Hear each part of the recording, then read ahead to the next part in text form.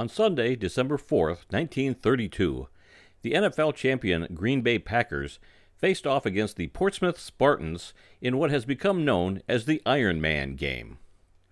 The Packers had won the NFL title 3 straight years in 1929, 1930, and 1931.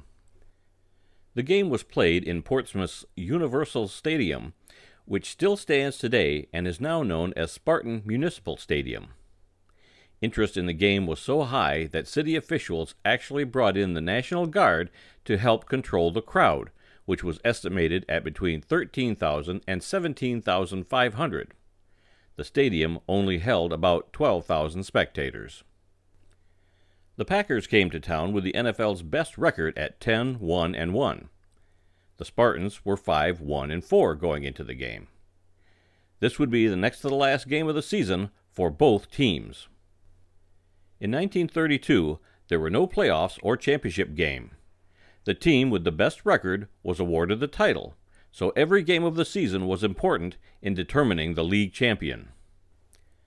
The Portsmouth team had 17 players on the roster, but just before the game started, head coach Potsy Clark told his players that the only way any of the 11 starters were coming out of the game was if they had to be carried off the field.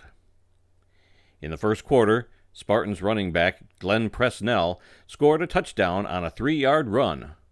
Quarterback Dutch Clark kicked the extra point for a 7-0 Spartan lead.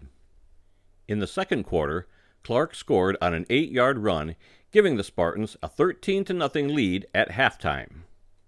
There was no scoring in the third quarter, but in the fourth quarter, Clark threw a 27-yard touchdown pass to Presnell for the final points of the game and an improbable 19-0 shutout win over Curly Lambeau and his Packers.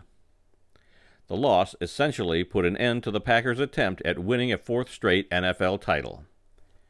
The Spartans did not make any substitutions during the game, beating the Packers with just 11 players.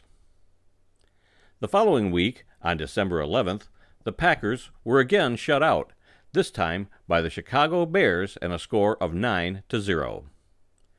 The Spartans were also shut out by the Bears 9-0 in their final game of the season on December 18th. This left the Bears and Spartans with identical winning percentages at the end of the season, something that had never happened since the league was founded in 1920.